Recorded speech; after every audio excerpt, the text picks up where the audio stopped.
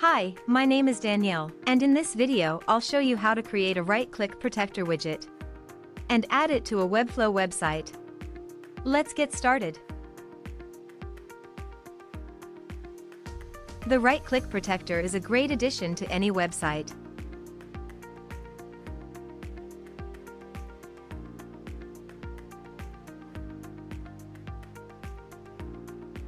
To start, enter Common Ninja website. Choose your widget from our large collection of widgets. And once you've entered the widget page, click on the Create button to enter the right-click protector editor. Here, in the editor, you can edit the message's content.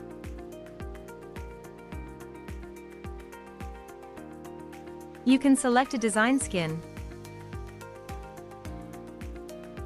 change the look and feel,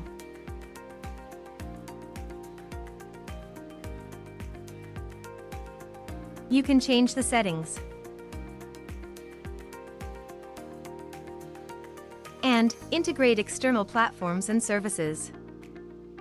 When you're done, click the Save Changes button to save your work. When you're ready to add the right-click protector to your website, go back to the dashboard. Now, on the dashboard, you'll see the widget you've created. Click on the Add to Website button. In the window that opens, copy the code.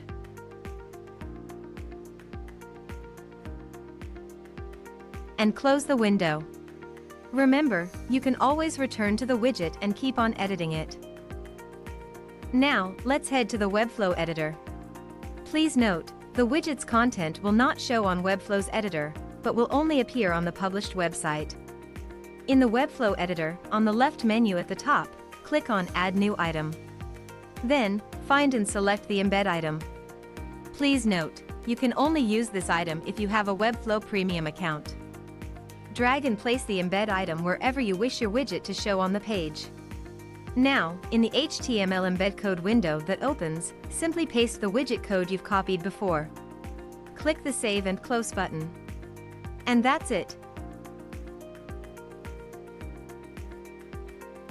Now, your widget will show on your website.